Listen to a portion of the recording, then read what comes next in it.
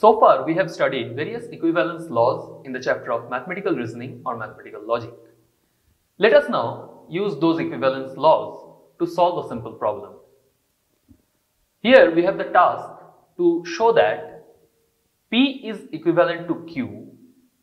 If it is logically equivalent, then P or Q implies P and Q. Okay? So, how we will show this result? Let us see.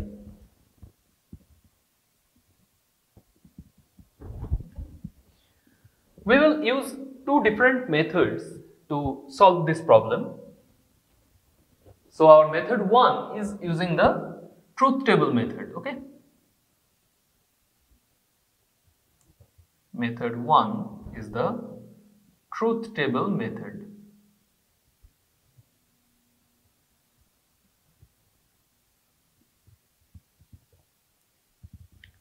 Fine. So, this is the truth table which we will require to solve our problem. The method of plotting values in a truth table is quite easy. Those who are not aware of how to plot in a truth table, that we first take two true values and then two false values, and then we take it alternately if there are two columns only. Okay, and then based on that we apply the rules, that is here P implies Q, Q implies P, and then we solve our problem. So, true implies true gives us true, true implies false gives us false. And how we get these results? You can easily check these results by using the equivalence laws what we have seen for the P implies Q value. Okay, the equivalence law for the P implies Q part was P implies Q. What was the equivalent law? Not P or Q. Okay. So, let us take the first case. So, we have to do P implies Q, that is true implies true. What we will get? True implies true is equivalent to not true because P is true or true. Q is also true. Okay. So, this is therefore equivalent to false or true. Okay. And this is equivalent to true because false or true gives us true. So, this result is valid. If we check for both of the values are false, say this is false and say this is also false. Okay.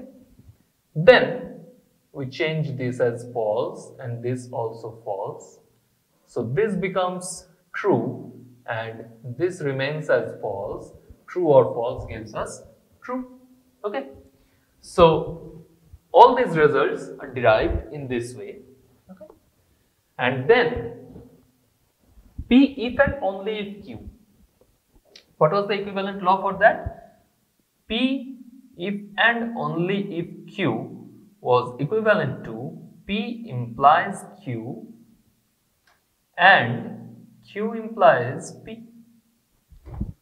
So, this was the equivalent law for P if and only if Q, and using the AND operation in between these two we get this result. Okay. So, we get this result. Next we solve for the right hand side of the second case. So, that is P or Q. So, we get using the OR operation this result and using the AND operation this result. And performing the implication operation over these two columns, we finally get our final result, and we see that this column and this column gives us the same result. Okay. Hence, these two columns are equivalent. So, P if and only if Q is logically equivalent to P or Q implies P and Q.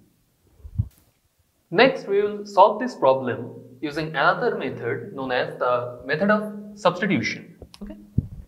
So, our method 2 is the method of substitution. Substitution method. Okay. P, if and only if Q is logically equivalent to P implies Q and Q implies P.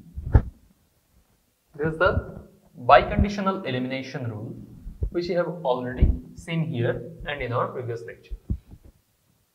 So, this is equivalent to not P or Q and not Q or P.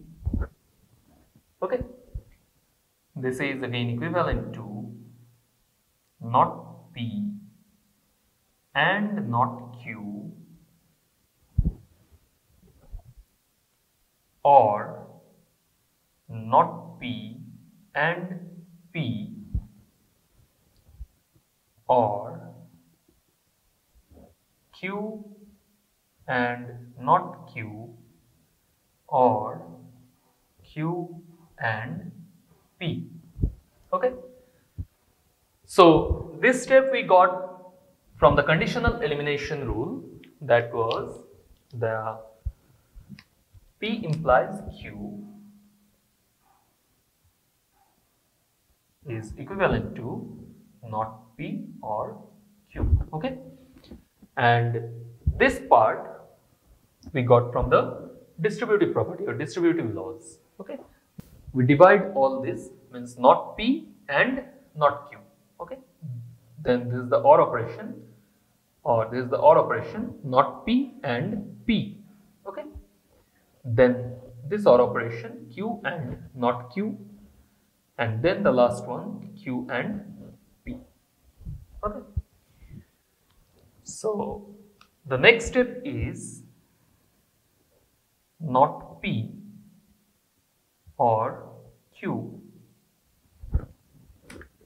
and these two results will vanish, as this is not P and P and this is Q and not Q, means negation of the same element using the AND operation.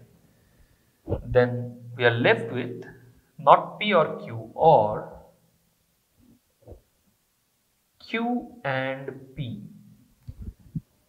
So this Q and P can again be written as P and Q. So I am just showing you with some extra steps as it is clear to all. It will be clear to everyone. Okay. So this is done by the commutative rule. Okay. Finally, we get P or Q implies P and Q. Okay. So this was our task to prove, which was given here, that is P or Q implies P and Q. We started from here and reached here. Hence our result is shown. So this was precisely our chapter of mathematical reasoning or mathematical logic, and you will probably get one question from this chapter, which will consist of 4 marks in your IIT JEE exam. Okay, and the questions from this chapter generally remain very easy. You will see many more examples when we will solve our different problems in our problem sessions. Okay, so practice well and try to score the marks from this chapter. Okay, thank you.